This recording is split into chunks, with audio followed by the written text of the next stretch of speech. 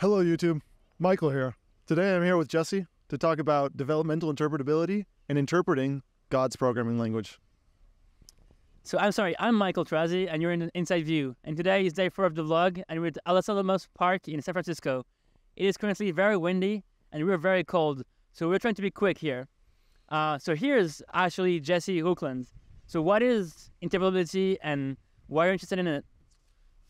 I'm doing it again. Oh my God, you keep having to tell me not to touch the microphone. Anyway, interpretability is about understanding what's going on inside of neural networks. Why do we care to understand what's going on inside of neural networks? Well, because they might want to kill us. And if we can understand what's going on inside of them, we might be able to stop that. I don't understand. I'm like a simple AI user. I use ChatGPT every day. And he never tries to kill me. He's just being very nice to me and being very useful. And I heard that you can just give him instructions.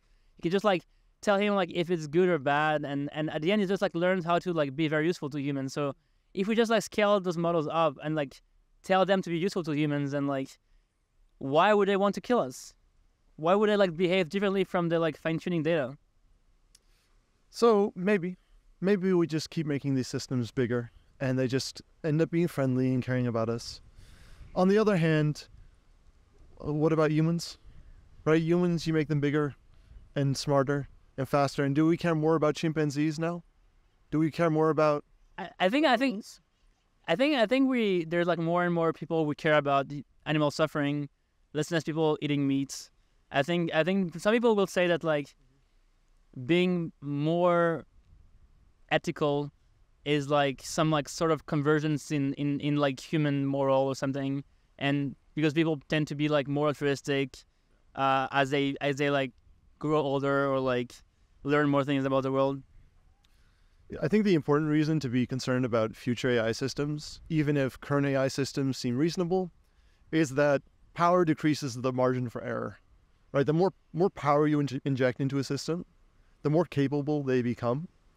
It turns out if they're only slightly misaligned with us, slightly different to us in values, that can have big consequences.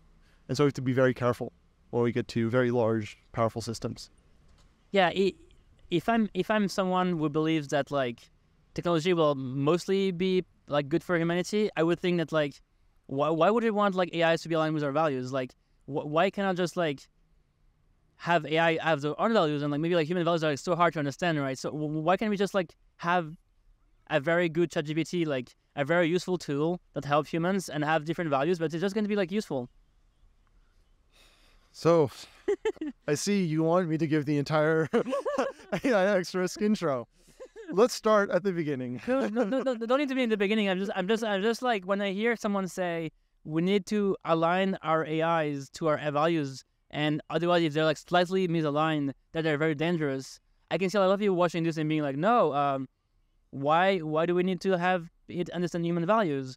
Why does it start wanting to kill us? And I think those questions are valid in some sense. I think it's valid too. I don't think it's obvious. I'm not one of those total doomers who think there's a 99% chance of doom. So what's the actual probability? On a good day, like coin flip odds, maybe 60% odds of doom. And on a bad day, 80% plus. Yeah. How do you wake up in the morning and get out of bed knowing that there's possibly a 80% chance of every single human you've ever met dying? I'm just your average guy, I'm unconscious most of the day long, working, grinding away. Hey, so you work unconscious? I mean, just like anybody else, really. No, but in reality, I think it's gotten a lot easier since I actually started working on AI safety. When was that? Really, about a year ago that I decided to do this full time. What was the turning point? So I was working on a health tech startup. I had started a company. We were automating bariatric surgery patient journeys. At some point, I realized that I did not care about it at all. You didn't care about the health of other fellow humans.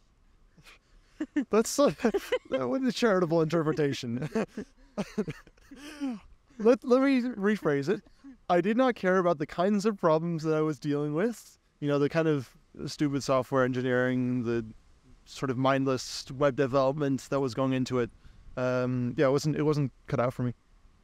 And yeah, so that combined with the fact that I'd been growing ever more concerned, at some point led to a tipping point, and I knew I had to do something. So you already knew about AI alignment or AI safety at the time. Like, when was the first time you heard about it? Many years ago, back in 2015, when I wrote Superintelligence by Nick Bostrom. At the time, I just thought, oh, this is very far off in the future, not immediately relevant in my lifetime, but. So you thought like, oh, this is someone else's problem, not mine. Someone else's problem, or maybe I can't contribute much to this yet, or maybe I saw that a lot of the kinds of problems people were thinking about were not problems I was familiar with. And I heard you were somehow a physicist before, like you studied physics. So this is mostly like your background is like you learn about physics and then you like work for this like biotech company, and then you start doing AI. Is it correct, or is there other lives, other stories? Those are the main ones, and the rest I'm going to leave a mystery. But now I'm curious about like the present moment. What are you currently like interested in, and what would you say is like a promising path towards like helping out with alignment? Yeah, so I think there are many things we should be doing, and I'm excited about many things. But for myself, I'm most excited about bringing ideas from physics into making sense of what's going on inside of neural networks. And so that's where this singular learning theory comes from. You can see it as a kind of application of thermodynamics to neural networks. What's singular learning theory? I think you're saying this as if I knew everything about it, but I think the best way to think about singular learning theory is that it's something like the thermodynamics of learning, or maybe the statistical physics of learning. So it takes a bunch of ideas that we understand pretty well from physics and applies them to neural networks to making sense of them. It's a relatively new field. It's like 2 decades old, all invented by this one brilliant guy in Japan, Sumio Watanabe, who just saw the ingredients and clicked them into place and started to apply them to neural networks and other systems like them. So that was like a few years ago, or it's still going on? When did he do that? Yeah, so this was more than a decade ago that he saw the ingredients that would lead to singular learning theory. It's actually a very general theory that applies to many other systems. But only recently have people sort of started to see that it could be relevant for alignment. And so, were you one of those people, or like was there someone else who like saw the link between this and alignment? So I was first introduced to this subject by Alexander Hietling Oldenziel. It's a very long name. It is a very long name. We were going back from some conference, and I asked him, so Alex, what do you think are the 2 or 3 most important research directions within AI safety? After, thinking about it for a second, he looks at me and sort of, fine, you're not going to be interested in this anyway, but it's singular learning theory. And then this one other thing, computational mechanics, epsilon machines. And, the way he phrased it, as if I wasn't going to be interested in it. Well, obviously that sparked the interest. So you took this as a challenge, and so you spent like a week trying to learn it. Yeah, right. So he sent me this thesis, and like I tried to read it. And, I recognized some of the words, but it was just, what the hell is going on here, man? And after a second pass and a third pass, some things were starting to make sense. It fit into, the things I'd learned during my physics masters. Yeah, so if I'm like a random YouTube subscriber watching this video right now, I kind of like have the sense that it's something linked to like thermodynamics or like physics and something with neural networks. But like, if you had like a machine learning engineer in front of you, someone who knows neural networks, how would you explain it like simply, or like the intuition behind it? So when we are training a neural network, there's this idea of a loss landscape, right? You're trying to move down this loss landscape to find better solutions. So what singular learning theory tells us is that it's a few points in this landscape that determine the overall learning behavior. And that's a similar insight to the one we've had in physics, where it's the geometry of the energy landscape that decides many of the physical properties we're interested in. So SLT tells us that by understanding the local geometry around these critical points, so think of places that are, flat, so equilibria, stable or unstable, and similar points like that, they decide the overall learning behavior. Because there's like some convergence towards like local optima, those kind of things, or? Well, That's one way to think about it. So in very simple situations, you can imagine you have like a bowl, and you have a ball running around this bowl, and it's just going to eventually settle to the bottom because there's friction, and so it's dissipating heat and it's losing energy, and it settles at the bottom. And so in general, points like that, like this minimum, they determine the qualitative shape of that landscape. But really, the other important thing that we observe from these singularities, hence the name singular learning theory, is that they are somehow simpler than other points in this landscape. And so when you're learning, you want to come up with the simplest possible explanation for the data, right? This is Occam's razor.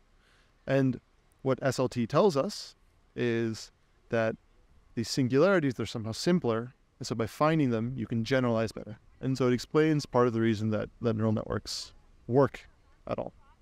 What's an example of like a singularity inside the loss landscape? What's an example?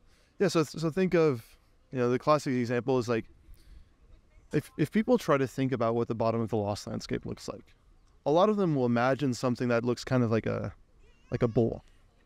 It's a round paraboloid. It's like something that like falls very quickly? Or? It's not a bowl.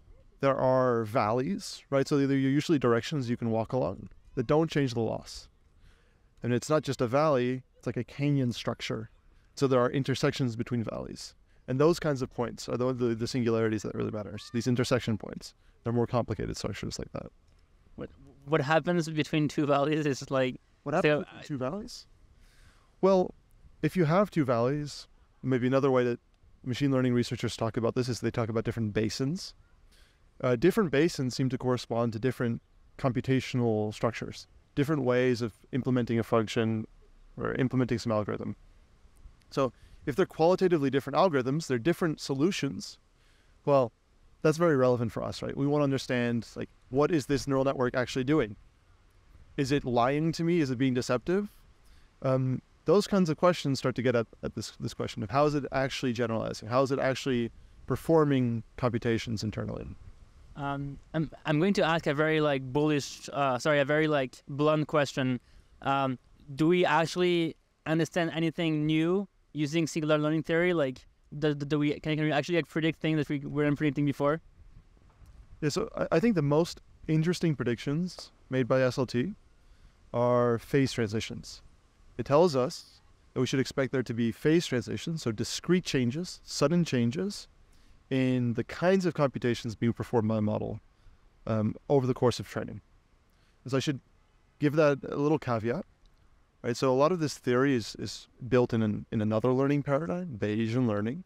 And so there's still some work to apply this to the learning paradigm we have in the case of neural networks, which is with stochastic gradient descent, right? It's this ball running down the hill. So what it does tell us is it predicts these phase transitions, and that would tell us something very significant about what makes neural networks different from other kinds of models. And what are the very different things that he predicts? Right, so we have lots of evidence for things like phase transitions in neural networks. When people talk about phase transitions in machine learning, a lot of it's kind of hand wavy, right? They're saying like, oh, there's a certain sudden drop in the loss or a sudden drop in some other metric. It's like questionable, and they kind of want to borrow the physics language because it sounds nice. The thing is, they're probably right. These are probably actually phase transitions in the physical sense of the word phase transition. Now, like for things like grokking or... Like grokking, another example would be this induction heads paper, where they find that at a certain point in training, there's this bump where models suddenly learn how to do induction. They suddenly learn how to, if A is followed by B earlier in a text, to then predict B if you see A again later in a text. And so there are a bunch of phenomena like these that still need to be really linked to the picture from SLT. But if it's the case that these are phase transitions as predicted by theory, that'd be a major plus point, a major selling point for SLT. And why do we really care about these phase transitions, right? Well, first of all, they seem to represent the discrete changes in computation. And that's concerning for a safety perspective. A lot of these scenarios we think about when we think about why could AI be dangerous, a lot of these threat models run through some kind of discrete sudden change. Thinking of like, maybe the model suddenly learns how to be deceptive and it's able to lie now. And if it's sudden, gives us little time to react.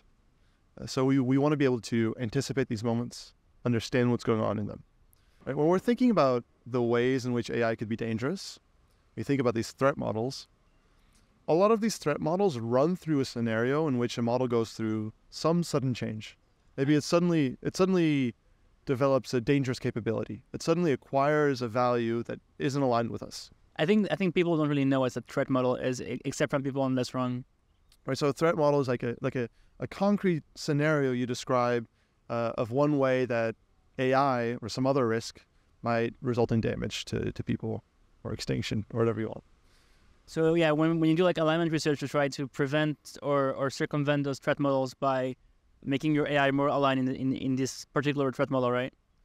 Right. So I think, one of the reasons we're interested in interpretability is because if we can read the internals of the brain of these systems, we might be able to read things like deception and then prevent deception. That seems very relevant. But we want to be able to detect deception as it forms. We want to be able to know when these dangerous capabilities are first acquired, because it might be too late. They might become, sort of stuck and crystallized and hard to get rid of. And so we want to understand how dangerous capabilities, how misaligned values develop over the course of training. So phase transitions seem particularly relevant for that because they represent kind of the most important structural changes, the qualitative changes in the shape of these models and terminals. Now, beyond that, another reason we're interested in phase transitions is that phase transitions in physics are understood to be a kind of point of contact between the microscopic world and the macroscopic world. So it's a point where you have more control over the behavior of a system than you normally do. And that seems relevant to us from a safety engineering perspective. Wait, why do you have more control in a physical system during phase transitions? So phase transitions, so this is going to get a little technical, so I don't want to... They're like, yeah, you can go more in just like concrete example, like if you're driving a car, like a very simple thing, like... So let me give you an example, right? So take a magnet, right?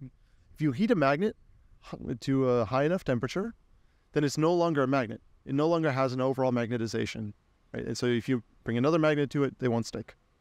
But if you cool it down, at some point it reaches this Curie temperature. If you push it lower, then it will become magnetized. So the entire thing will all of a sudden get a direction. It'll have a north pole and a south pole. So the thing is though, like, which direction will that north pole or south pole be? And so it turns out that you only need an infinitesimally small perturbation to that system in order to point it in a certain direction. And so that's the kind of sensitivity you see, where the microscopic structure becomes very sensitive to tiny external perturbations. And so if we bring this back to neural networks, if the weights are like slightly different, the overall model could be like deceptive or not? Is it like something similar, or? This is speculative. There are more concrete examples. So there are these toy models of superposition studied by Anthropic. And that's a case where you can see that it's learning some embedding and unembedding. So it's trying to compress data. You can see that the way it compresses data involves this kind of symmetry breaking, this sensitivity, where it selects one solution at a phase transition. So I hear what you're saying about physics. It sounds very interesting, and I'm glad that you're doing this research with your background in physics. But I think most people don't know about interpretability. I think it's like common in ML, but for people like layman person on YouTube, like, why do we care about making models interpretable? And is there like any way, what are the things people like actually do for making models like interpretable? Like, what does it mean? There are several stories you can tell about interpretability. Maybe the easiest one is something like, we can detect when it's lying to us. What are they thinking? Can we read their minds? And if that works, that'd be great, because we can detect things like deception, maybe. We want to know when it's lying to us, because that could be when the model's hiding that it wants to do harmful things to us. So that's what interpretability is trying to do. And traditionally, there's this field of mechanistic interpretability, which is trying to reverse engineer what's going on inside of neural networks.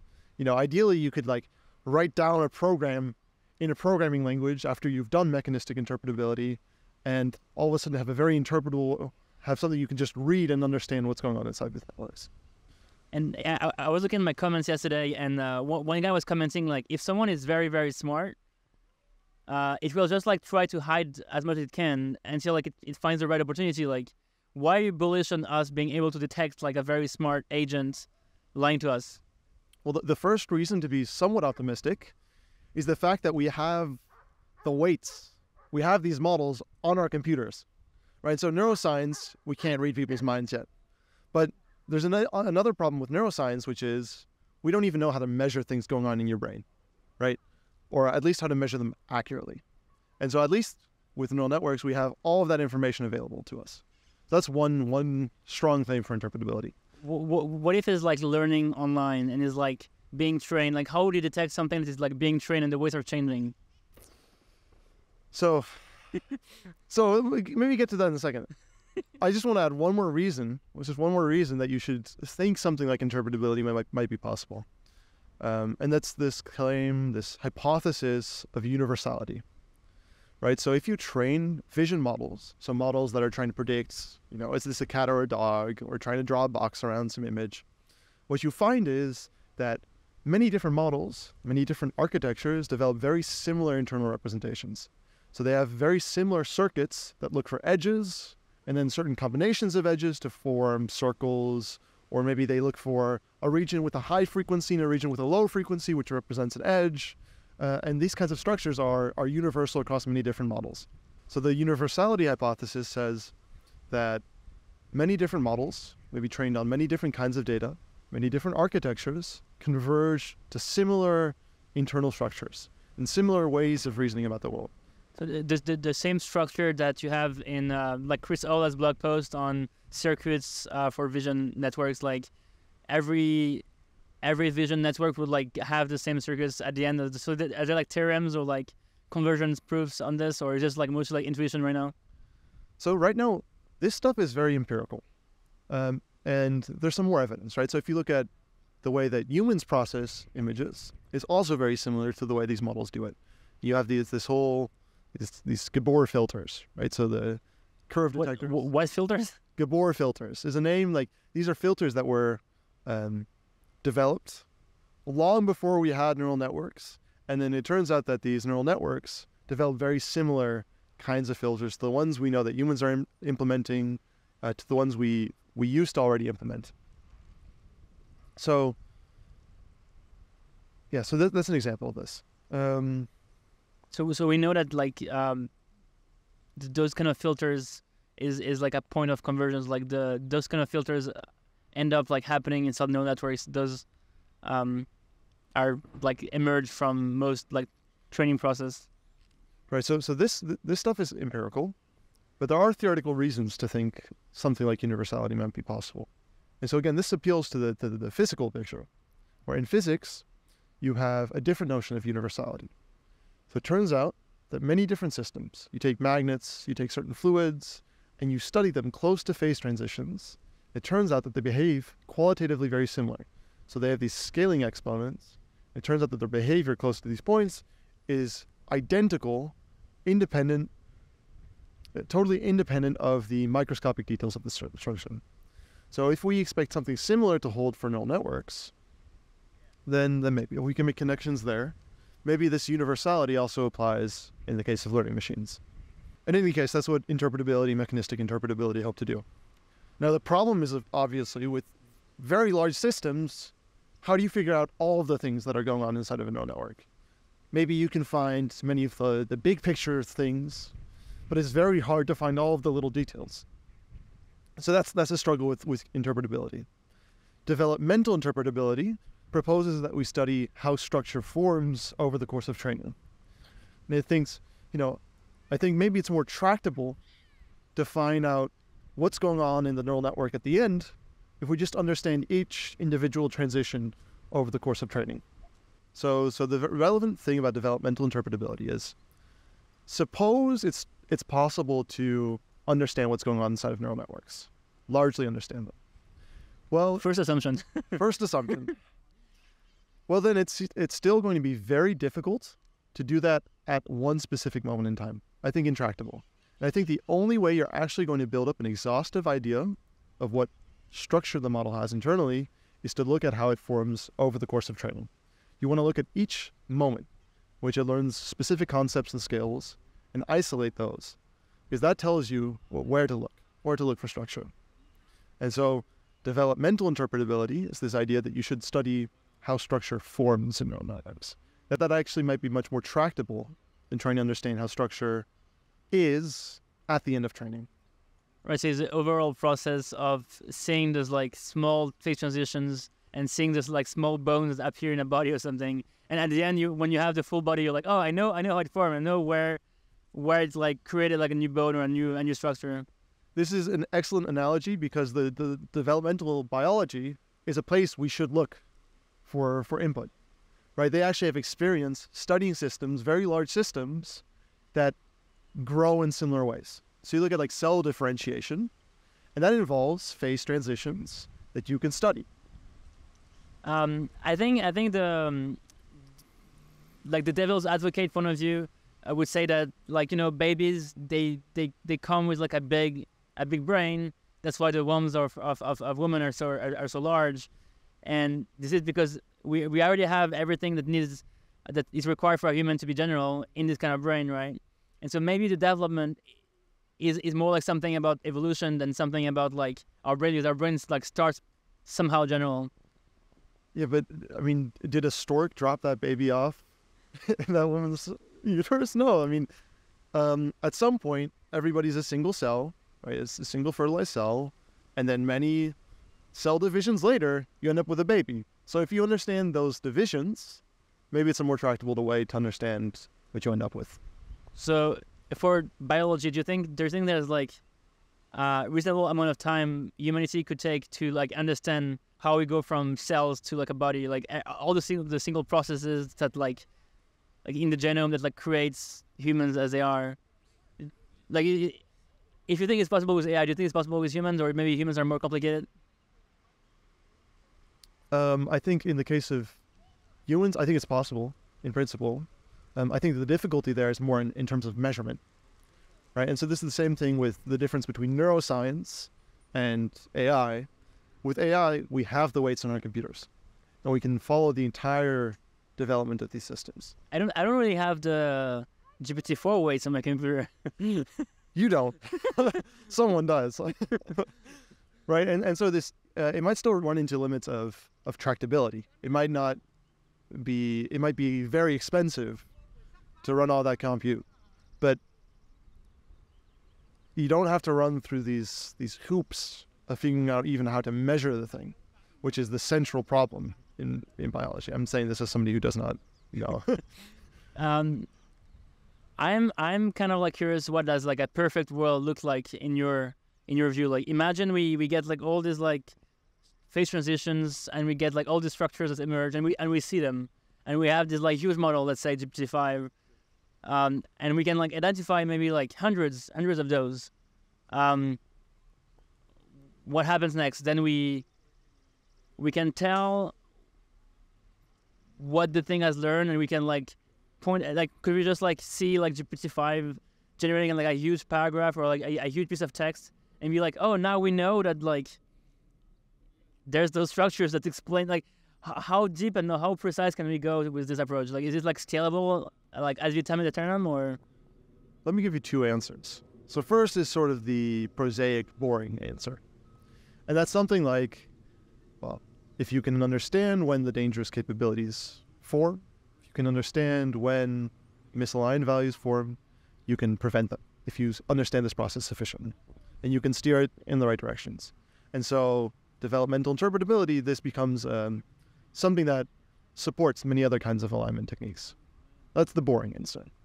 The more speculative answer is, suppose this really works, and you get this deep understanding of the relation between structure and function. And then you can do something like eliciting latent knowledge, ELK. You can try to extract this knowledge, these skills, from the network and implement it in another system where you understand everything that is going on. And so you distill You use that to create verifiably safe systems. So you try to extract the knowledge from the dangerous model that is maybe bigger, and you distill, and then you have like you can build like a safer model from this. Yeah, and I don't think this is easy, right? I think this is a problem on the order of the Manhattan Project, probably harder. But I don't think there's anything in principle making that impossible. And so, in your first answer, this is like the boring answer. You can just like see where the like deceptive behavior emerge, right? And so maybe there's two like counterpoints. One is like, okay, you see the like deceptive behavior, but like there's like nothing you can do about it because it's already here. And the second thing is maybe if I try to like channel my inner Rutkowski, I would say something like all the like cognitive behaviors like necessary to like play not play chess but solve like very complicated math require me to be like good at like deception, and so there's no way of separating any of those behaviors, and it's like either you have like very dangerous stuff or you're like pretty like narrow. And so I think this really gets to the point that it's also unclear where you draw the divide between capabilities and values, right? Both of these things are implemented in these models.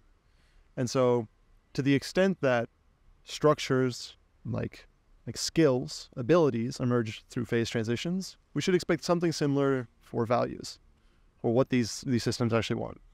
And so I don't think you end up with a system of fully interpreting these systems and fully interpreting their capabilities without being able to interpret their values and what they want.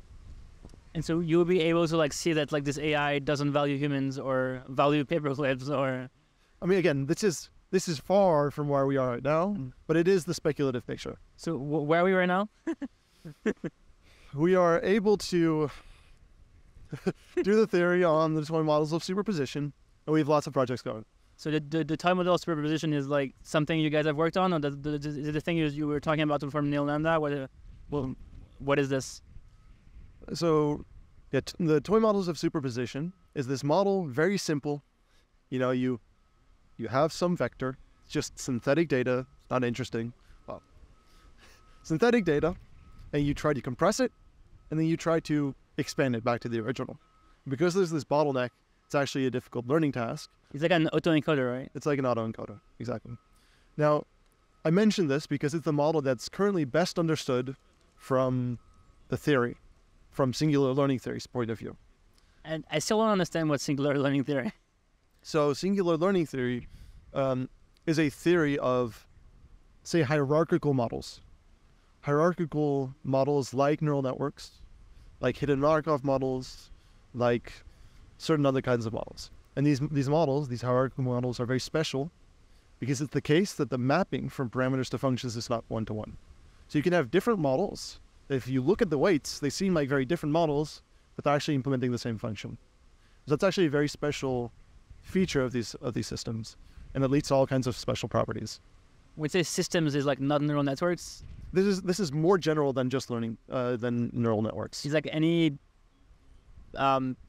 learning algorithm, or right. So any singular learning algorithm, and that's consists of these hierarchical model classes. Yeah, I feel like if you say like hierarchical model classes, this is like so general that I don't really see a concrete example. It is very general, but that doesn't lower the strength of the results. Is a neural network part of those singular learning models? Yeah, neural networks are singular, and that's why they work.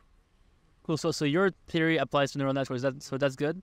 If someone is like hearing you say stuff about like hierarchical classes and so on, is like completely lost and has no idea what you're talking about, just like any like explanation of like the properties of those things that like make it like interesting. Like why is something singular and not singular? What's this like example of something like not singular?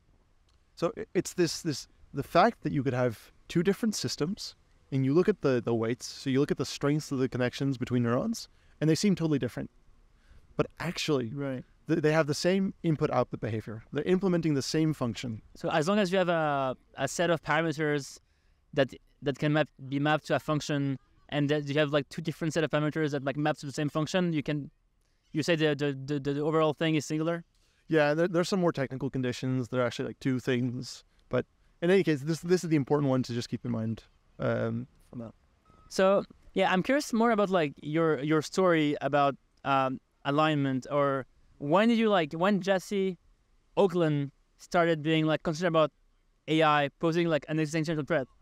Was it like at 16, at 12, or at 20? Like, what was the moment where you said like, oh damn, I need to like spend my entire life on this?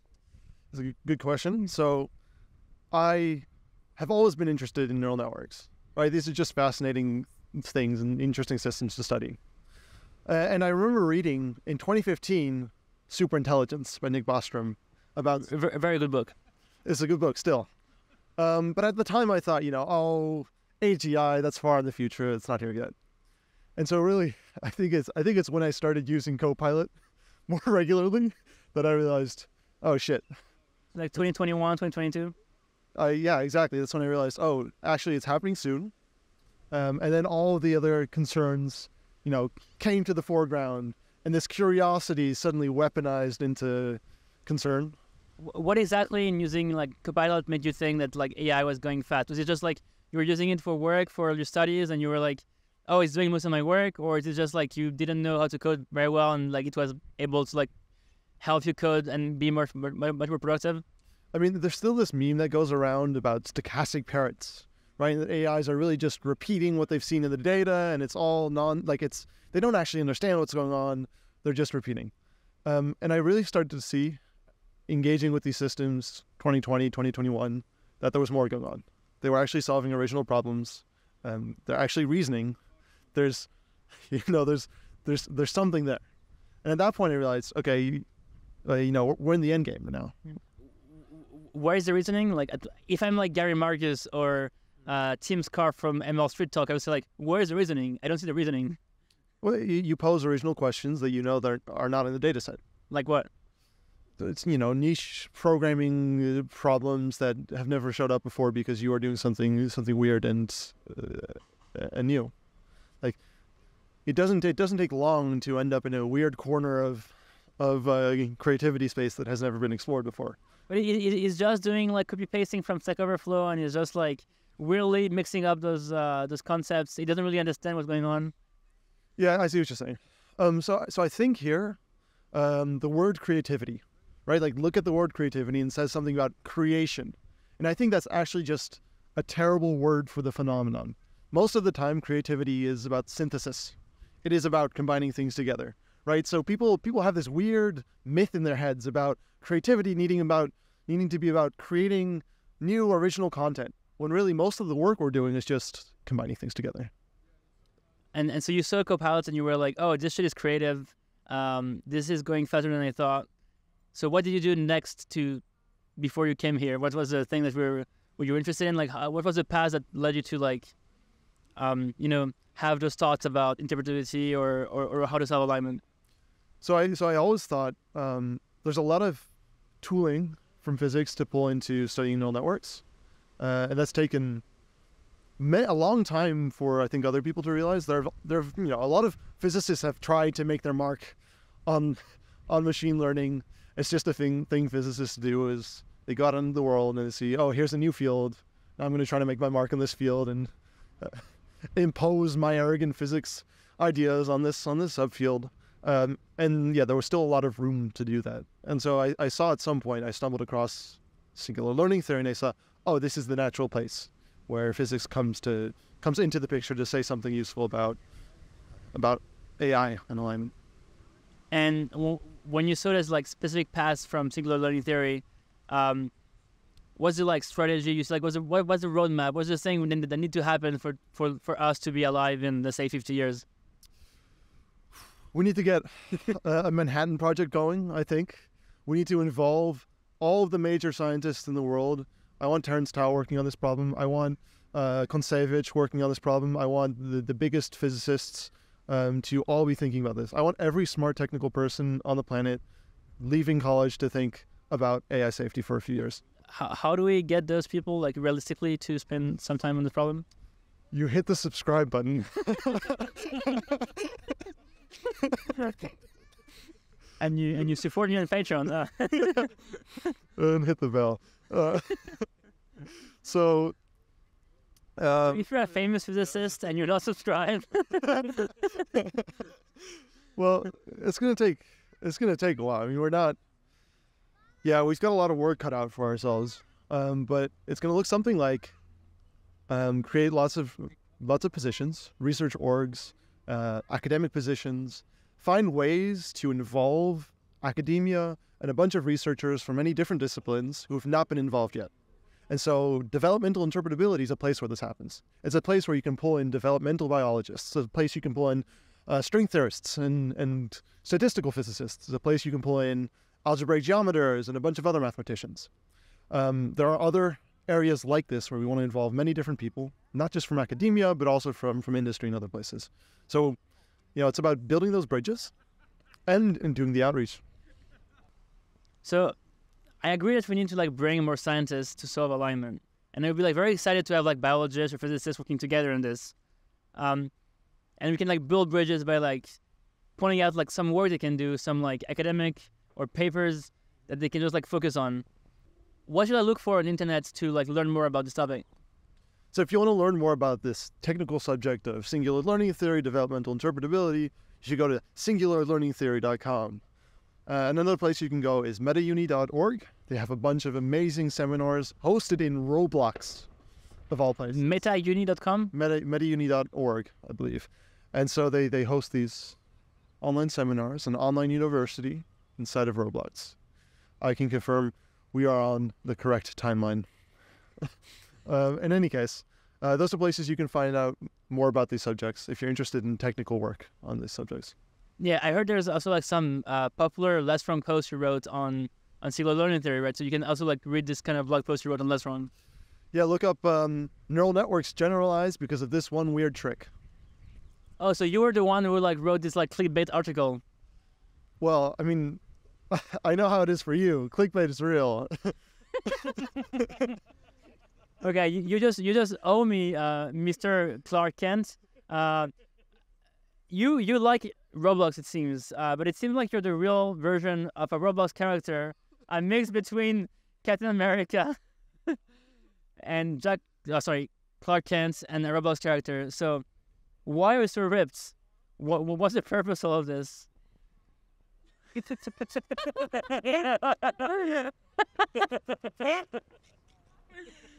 If you want to join the forces and join the army, this is the 4th of July. So I think we're just going to stop here and maybe shoot some guns. If you want to join the forces, maybe we should follow him.